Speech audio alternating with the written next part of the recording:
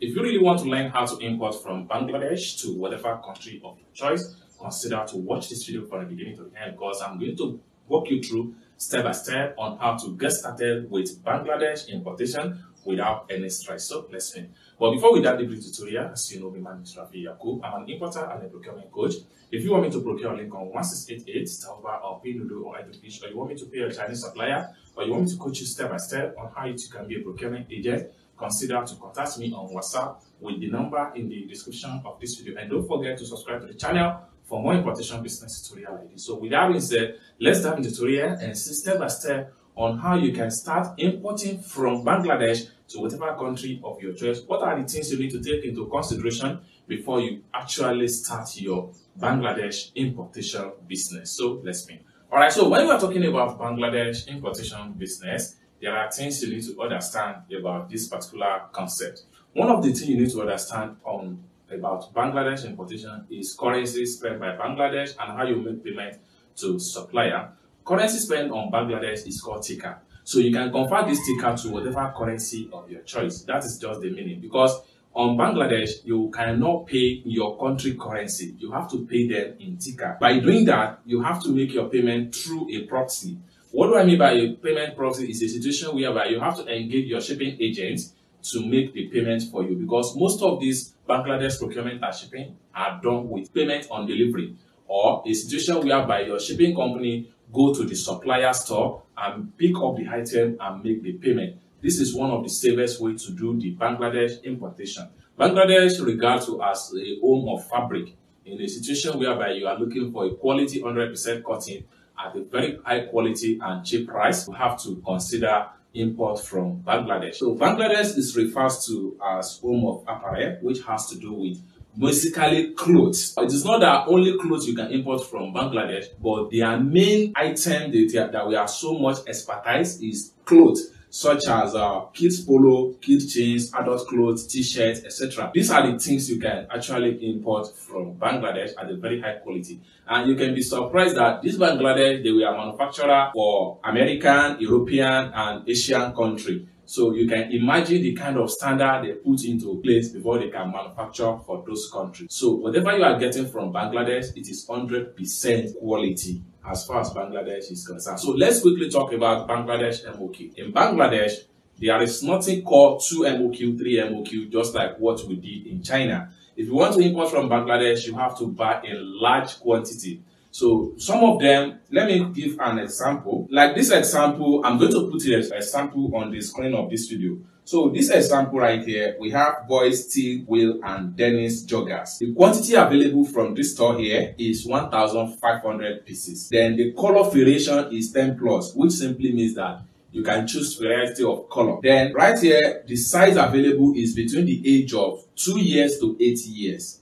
So then the minimum MOQ is 100, okay? And they put their phone number for WhatsApp or call. So this is how Bangladesh lists their items. It's not like Chinese shopping app where you can go to their shopping app, source for a variety of items. So the sourcing method on Bangladesh has to do with, you can source for Bangladesh supplier using your Alibaba app. You can also use your Facebook to source for Bangladesh supplier. You can as well use YouTube right here to source for Bangladesh supplier. So these are the 3 major ways by which you can use to source for Bangladesh supplier. Now, when you source for a Bangladesh supplier, so it is not your responsibility to talk to them, whether on Facebook or WhatsApp or anywhere you connect with them, whether on Alibaba shopping app. You have to discuss business with them. And most of these suppliers right here, they do not speak English. So you have to make use of Google Translate, where you type in English, it's converted to Bangladesh. So when it's converted to Bangladesh, then you begin to talk to them, you facilitate business. So immediately you seal a deal with a Bangladesh supplier, then now your responsibility to tell the supplier to write an invoice with the name of your shipping company, because they are the one that will make a payment for you. Okay, so there is no direct payment to Bangladesh supplier unless if you source for the item using Alibaba. So the payment is done by proxy. It's a situation whereby you hire a shipping company to make a payment for you and pick up your item. So that is how sourcing and payment on Bangladesh goes. So there are 2 ways by which you can use to ship items from Bangladesh. One of the first way is shipping by air, which sometimes take like 2 weeks maximum, when especially if you are shipping from Bangladesh to Nigeria. So 2 weeks maximum, while the sea shipping take about 2 to 3 months maximum from Bangladesh to Nigeria. And the shipping fee depends on the shipping company that you choose for your business. And another important thing you need to take into consideration when you are import from Bangladesh is what we call GSM. This GSM is just a kind of a keyword that denotes the meaning of gram per square meter. That's just the meaning of GSM, gram per square meter. What this simply means is that if an item is 130 to 150 GSM, the quality cannot be compared with an item that have 100 to 110 GSM. And likewise, an item that has 180 to 200 GSM cannot be compared with an item with 130 to 150 GSM. What I'm trying to say in essence here is that the higher the GSM, the higher the quality of the item. So you have to take note of this one, because every supplier, they will list the item and they will list the GSM quality of the item. So these are very much important, because you know, so that you will not buy an item that by the time you watch the item in 2 or 3 times, the item fade off. So that is the work of GSM, and that is what you need to take into consideration when you are trying to ship from Bangladesh to whatever country of your choice. So this is what I have for you as far as import from Bangladesh and how you can get started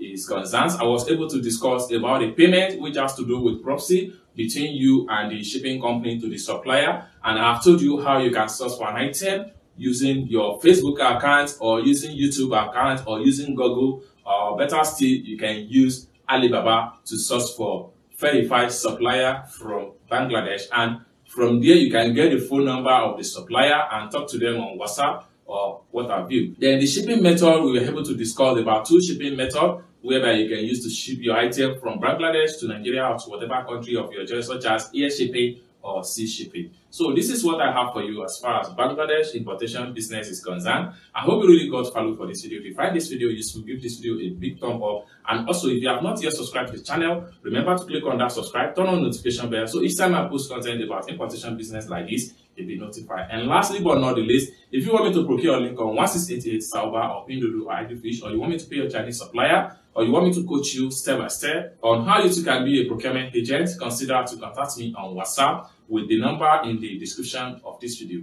Thank you so much for watching, and hope to see you in my next video. Bye for now.